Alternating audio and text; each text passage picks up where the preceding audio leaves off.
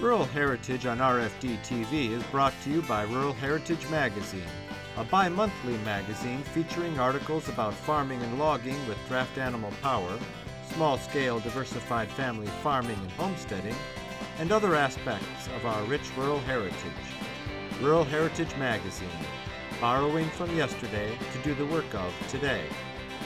For subscription information, please call 319-362-3027 or order online at www.ruralheritage.com.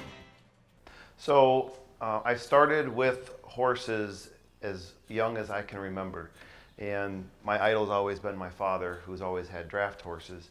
I did start with riding horses and different things, and really grew to like draft horses. And we raised Percherons for a long time. When I met my wife, and I have two small kids, she was not familiar with horses as much as I was, so the height and sheer size of draft horses scared her. So I was always looking for a pair of something smaller but was more all-purpose. I still like to ride, and I definitely want to take over Dad's footsteps and farm. So we did some research, and I was almost stuck on halflingers for a while, and looked and looked and looked, but didn't always find anything that was perfect for us. So Dad mentioned to me the one day, look up the breed Suffolks. They're a really good breed. And so I started doing some research on them, and really found they'd be a good fit for us. They're not overly huge, but they're not overly small. They're very powerful and versatile, which is exactly what we're looking for. So Dad has a good friend, Levada and Chris Pidcock, who we started talking with and really became to know. And they had these two full sisters, so we went down and seen them, and I purchased them in January. My full-time job currently, I'm the chief of EMS at a local ambulance district here in town. And my wife and I both are registered nurses in local emergency rooms. So right now, your schedule is pretty full. Correct. Yeah, it's a full-time job just working off the farm, and then when we're here, it's a full-time job also. We have two small children, 4 and 6, who are very involved with the farm. So hopefully we'll continue that tradition that I was passed down to. I can pass that down to my kids. So my wife and I, when we first met, we had our first small farm, and we built a little house. We bought a little house just south of town with about 2 acres. And my dream was always to have my own place, my own barn, and my own things. So when we started looking at places to move and start a family, we stumbled across this piece of property. And so we built on the far end of the farm so that we're all still connected, but we still have our own little piece of paradise. Kind of best of both worlds. Correct. Fairly recently became a licensed nurse, is that right? That's correct. 2018, I finished schooling. I graduated from Kent State in 2018, and I've been in the emergency room since. Why did you choose that career path? Well, growing up, I actually went to a tech school for carpentry. And in my senior year, I decided I didn't want to drive back and forth. It was about an hour commute from a lot of unionized places. So I decided I didn't want to be gone that much, and stumbled across EMS. And so I took a class right out of high school and decided I kind of liked it.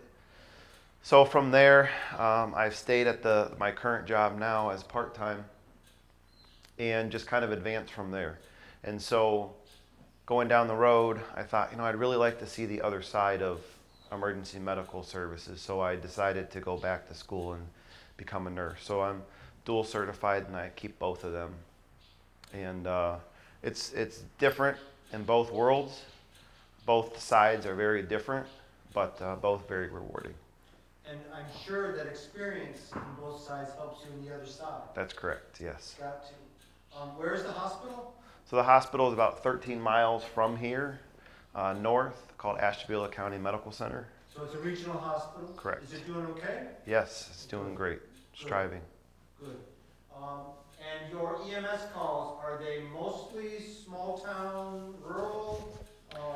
Yeah, most small town rural. We do have one nursing home located in our district that we do run to, a couple doctor's offices, but mostly is rural calls of a mixed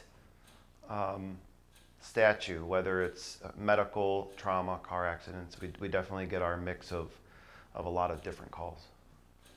It's got to be stressful. It is stressful, but I'm able to unwind, and these are my stress relievers. Bad day or having a bad day, can come to the barn and mess with the horses, and it's kind of eases you right away. What do you like about the Suffolks? I like that how calm they are. I was very surprised when we first picked up these two girls. You know, they were a little nervous because, of course, they didn't know us. There was a lot going on, and we got them home. You know, they were a little hesitant to come in the barn. This one was kind of running in the pasture with just a like a collar on, and she had a friend, which was a donkey there. And she was raised by an older gentleman off of their farm for a short time. And just how calm they were, not even ever seeing a trailer. They walked up, they sniffed it, and they both got right on. It was not a big deal. Once we came home and I let them settle in for a little bit, the first thing I did was grab the clippers. And our clippers are pretty large, they're loud. And I made sure they were in their stalls. They felt safe, secure, and I just slowly eased at them, you know, rubbed the clippers all over, and they both accepted it very well. They're very, very easy to deal with, not jumpy. When they learn something, it's not a big deal the next time. Very, very impressed with that and how quick they are to learn. I put her collar on about the second week that I had her, and then started throwing the harness on. And that's one thing that I've never done, is be very hesitant. So if I'm going to do something with them, I just do it. Talking to them, you know, keeping calm tone with them. They trust me, and they've really worked out very well. I've had both of them for about 6 months. The youngest one has had a harness on twice, and I've just been leading her around just to see new things. And Bella's now been driving in a 4-cart single. She's been hitched with Dad's team a couple times for a double on the wagon. I have a small pulling sled that I just use for a trainer down through the driveway, try to make as much noise as possible. We walk up and stand by the road. So it's very important to expose them to a lot of things. I want to make sure that when they're here, nothing startles them. Having young kids, they need to be broke the best. They've settled down excellent. I mean, my daughter she's 4, and I could probably let her lead her. You know, they're always out feeding them apples and things like that. So they've really done very well. I've been around horses for a long time, and just repetitiveness with them, exposure to all new things. She had a fit the one day because we walked past a vehicle, she saw her shadow in the reflection off the car. So we stopped, walked up to it, let her sniff it, open and shut the doors, and just really expose them all around to anything that they seem hesitant about, and it just makes them a better horse moving on. All growing up, I remember starting in this farm in 1992. I was 6 years old, and one of the front pages of the newspaper, I was in first grade. I was walking behind he was just walking with a walking plow, plowing the far field when we first started the farm. And since then, it's always been, you know, Dad and I with the horses. So all implements that we've learned on, things I've learned is to be patient, to let them work for you. You know, don't get after them if they're not doing something right, but more show them. And just be a good horseman as far as being calm, being patient, and really learning different things about horse-drawn equipment versus tractor-drawn equipment. And it is a slower way of life, but it's fun. For me, it's a stress reliever, and if it takes 6 days to plow a small garden, then so be it.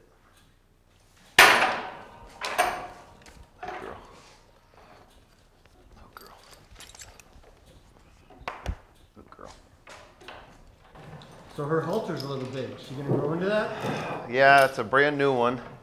The other one was too snug, so Yeah. I don't leave the halters on when they're in the barn Sure. normally or outside, so.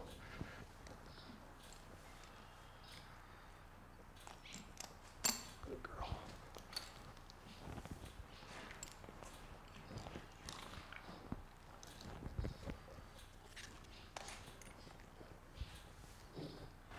Is it important to you to have a registered horse? Not necessarily, but our whole goal is to promote this breed, being that they're endangered. And so our goal and my goal is to start with good registered stock and kind of, you know, fan out from there. So if we can produce good registered horses, it's only going to prove that they are full breed, and that breed can hopefully strive one day, because I know the last couple of years there's only been about 50 or 60 registered per year, so it's a very good breed, but not a whole lot around. Hi, I'm Joe Mishka of Rural Heritage Magazine. I'm on location of one of the many events we cover that celebrates our rural heritage. If you enjoy our show, check out our magazine, where you'll learn more about the people that blend the past with what works today. You can save almost 20% off the newsstand price by subscribing at ruralheritage.com or chat with us at 877-647-2452. That's toll-free, 877-647-2452. And we're farm-raised feeds. So I think we're going to do all the power requirements of the farm and do it on less feed. Now, it could be argued that my big Percheons could move more than these smaller Suffolks. I can't disagree with that yet, but we haven't put them on a load that it mattered. And my goal is, if I need more horsepower, we have it. So I would rather add a horse than to breed for a bigger size. I'm really enjoying the compactness that harnessing is. It's a joy again. And I'm not a small man, but when my big horses put their, I couldn't reach, even on my tiptoes. These guys, it's altogether different. Well, it's been kind of exciting here at Riceland Meadows. We changed from, after 30 years of working and using Percheron horses, I changed to the Suffolk breed. And I've been extremely happy with what we have. I bought a pair of mares out of Wisconsin, and one of them is actually a half-sister to my son's horse, some more of that Orchard Hill breeding. The other mare, we just got her in foal to Orchard Hill Red Blaze for next year. And we have an Ike Sovereign son who will be our stallion prospect. And I'll introduce them all to you, but first, I'd like to introduce a little girl who was born here 7 weeks ago. Come on, baby. Come here. Come on up. Come on up. Come on. Come on. Get up, lazy. Get up, lazy. Come on, get up and say hi. Come on. She's terribly excitable. Come on. Come on, you. I started putting the halter on her when she was 4 days old. I imprinted her at birth, you know, just petting her, touching her, talking to her. And for the first week, she pretty much hated me. I had a hard time getting my hands on her, which really surprised me and actually even concerned me a little. But then all of a sudden, the switch got turned, and now she's this lovable little gal that, come on, baby, get up and show me who you are. Come on. Come on. Come on, get up. I can't believe this. Come on, you. Come on. Come on, get up. Come on, get up. Come on, you. That's a girl. That's a girl. Come on over here. We've been working on teaching her how to lead. Come on, come over here. I'll brush you off a little bit. Come here. Good girl. You wait here. You wait right here. So we've been working on exposing her to all kind of stuff too, just what Jake was talking about. We start with just the normal stuff, putting fly spray on and touching her all the places that you're going to have to touch when she's an older girl. And I have to say she really enjoys this little bit of grooming that she gets every day. She usually will even quiver her lip at me. So I guess I must be hitting the right spots. I think this is what it takes to make a good workhorse, is hands-on at any age. But at this age, it's remarkable. She started to go along with us when we're hitched. And so all the boogeymen she hears, Mom's not afraid of, so she's not afraid of. And I think it's, if you can do it, it's a really good practice. Now, I want to quantify that with, there are certain jobs I wouldn't want her along, like mowing hay or where things could take a turn in a hurry. And I want to make sure that she's safe and everybody's safe, including myself. Being older and slower, I like to have that first advantage anytime I can get it. We do all kind of stuff with this little girl. Can I have this foot? Can I have this foot? Let me have this foot. I just hold it up until she yields, and then I put it down.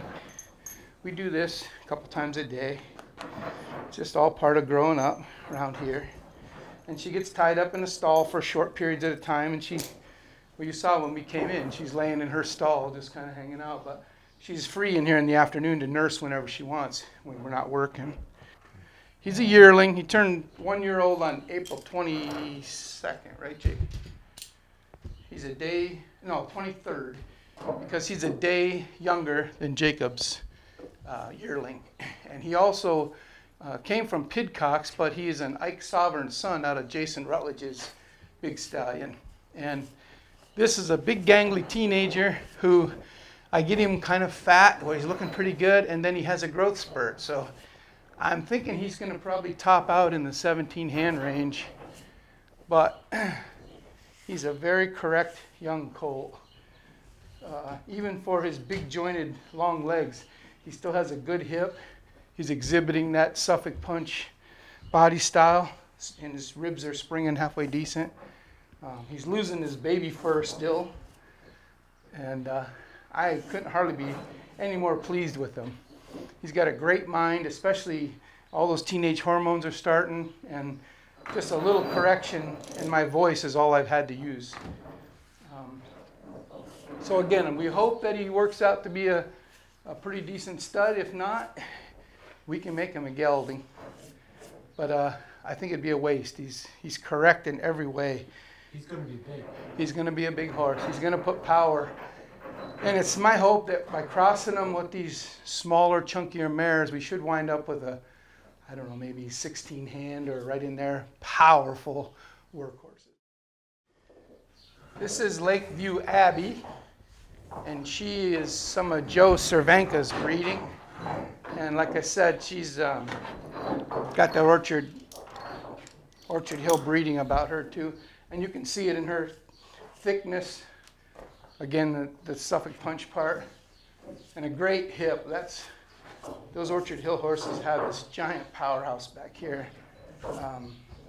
Very eye appealing. And it certainly, they work great. I mean, everything we've had them on so far, I have no complaints. And this is Lakeview Amy. She's 16 hands, just a touch over 16 hands. And she's a little bit beat up because of her honeymoon this last couple weeks, but she's a great horse. And both of these, like I said, when I got them, I wasn't sure. People say they're broke, but your definition and mine may differ.